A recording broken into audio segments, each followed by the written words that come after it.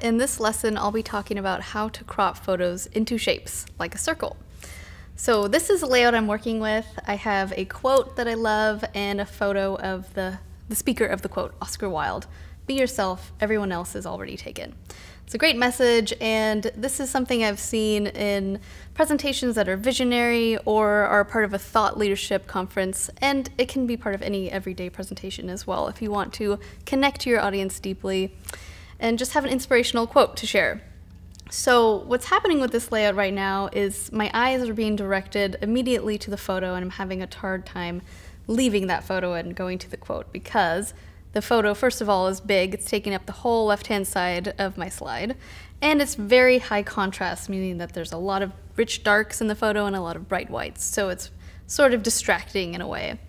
What I want to do is introduce some more balance to allow my audience's eyes to move more freely from my photo to my quote. And a great way to do that is to introduce some more negative space into the slide. And negative space is just a fancy term for the empty space in your slide, like the upper portion here where there's nothing and down here below the quote.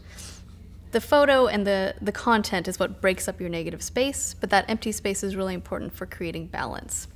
So let's go ahead and crop this into a circle. I'm using a circle here because it's part of our brand system.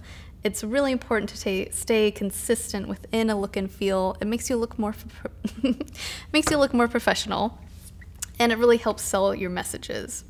So with my photo selected, I'll go ahead and choose the Format tab here.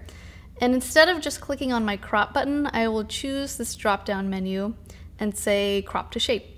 When I hover over here, I can see that almost any shape in my PowerPoint, well actually any PowerPoint shape is available to you. I could use this chevron here. That's not really the look I'm going for, but if that's a part of your brand, it's kind of cool.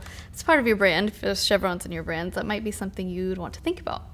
Since we want to use circles, I'm going to choose the oval shape. The photo is taller than it is wide, so the crop is actually not a perfect circle, and I would like it to be. This is called the aspect ratio. It's basically the width of my photo versus the height. In this case, the height is longer or taller. So I can sort of eyeball this. If I select the crop tool, I can click on my top crop button and see, oh, that kind of looks like a perfect circle. Or I can be really precise about it and use the aspect ratio tool in PowerPoint, which is what I'm going to do. So I'll choose my crop drop-down menu, and there's an aspect ratio option here, and I want it to be perfectly equal 1-to-1 ratio, so I'll go ahead and select that. And now I know that I have a perfect circle crop, and I'll go ahead and set that crop by clicking on the crop button. How many times can I say crop? And all I want to do now is make sure that this photo is not taking up so much space here. It's butting up right to the edge of my slide, which is distracting for my audience. It's creating this awkward tension. So I'll select my corner handle here, and just a quick tip, if you hold down Control-Shift while you scale your photo down, it will actually scale it from the center, which is just a handy tool that I use often when I have a photo placed exactly where I want it to be. So I'm happy with the way this looks. I have enough visual breathing room between my quote and my photo, and the emphasis is pretty equal. I'm just going to take this one step further.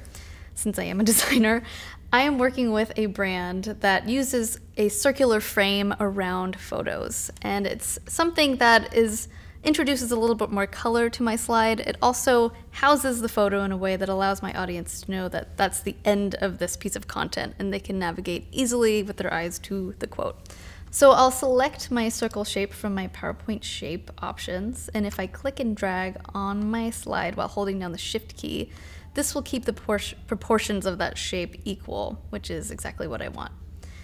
And I want it to just sit right around my photo, acting as a sort of frame.